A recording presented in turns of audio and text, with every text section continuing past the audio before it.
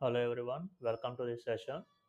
So in this video, we are going to look at how to install Xgraph in Ubuntu. Okay, so I already tested this procedure on Ubuntu 20, and also it will work on Ubuntu 18. Okay, so I am not sure about Ubuntu 16 and Ubuntu 22, which is the latest version. Okay, so I have done this and followed this procedure on Ubuntu 20. Okay, so if you are getting any errors or facing any problems in installing Xgraph, let me know the errors that you are getting by commenting in the comment section. Okay, comment section which is below the video, right? And also I will provide this entire PDF and also a website link in the description of the video, so you can follow that, right? So step one is opening the terminal and typing these two commands. Okay, so let's do that. So I am on Windows 10 right now. So I have installed Ubuntu app here. So you can see the version of Ubuntu that I am using is Ubuntu 20. So here is Ubuntu terminal, and the first command is wget and the link to Xgraph. Okay, so you can copy paste this and hit enter. It will download the software. Okay, so since I have already done, I am not doing it. And after downloading the software, you just have to unzip the file by copying this and pasting it like this. Okay, right. So I have done that one also. I will show you. So to see the list of folders and files at this location, you can give the command ls. So here is the file that I have downloaded using the wget command that I have shown you just now. And after extracting using the tar command, that is this second one, okay, you will get this folder, this blue color folder. Okay, so that is step one, downloading and unzipping the file. And the second step is running Xming software.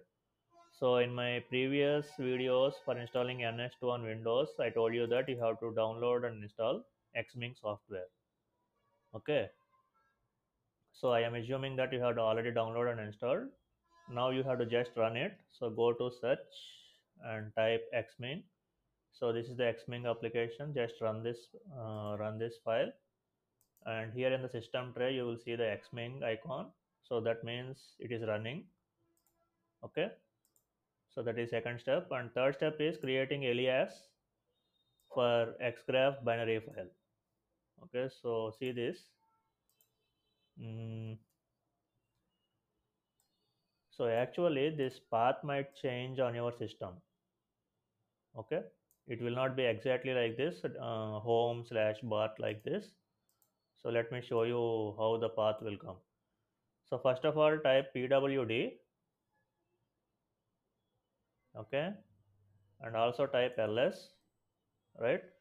So right now your location is this slash home slash username. So my username is Teja, so I am at this location.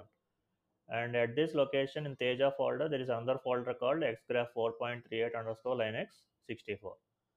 So with this information, so let's create an alias equal to slash home slash Teja, that is this location. Now you will give this folder name, xgraph etc slash, again you will give bin folder. In that there is a file called xgraph. Okay, now you go back and after alias give a space and write xgraph. Okay, so this is the entire command. Okay, so hit enter.